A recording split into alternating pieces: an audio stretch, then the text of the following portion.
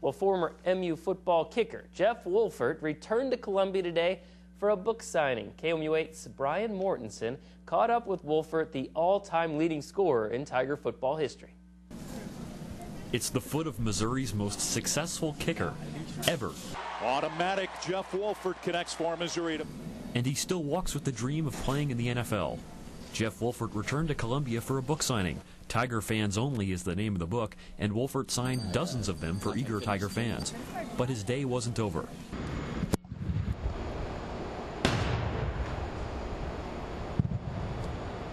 That's Wolfert kicking right now. In fact, he says coming to Columbia gives him a chance to work in the Divine Pavilion because its ceilings are so high. It's the only place he knows of where he can actually kick without hitting the ceiling. And he enjoyed every moment watching his successor, Grant Russell, who's been just as good. It's been quite a pleasure to sit back in the living room and watch him doing so well.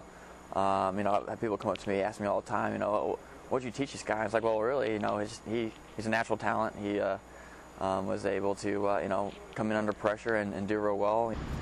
High praise coming from one of the NCAA's most accurate all-time kickers. Big kick. Wolfert initially came to MU on a diving scholarship before walking onto the football team.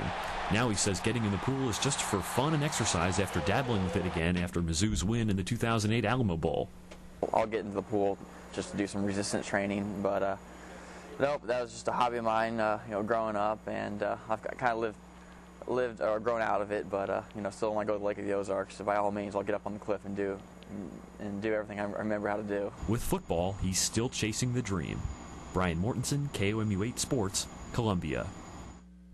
Now get this, Wolfert's next stop, Green Bay, Wisconsin. He's going to join the Green Bay Blizzard. It's an indoor football team. He says he hopes to springboard that into an NFL tryout in the offseason.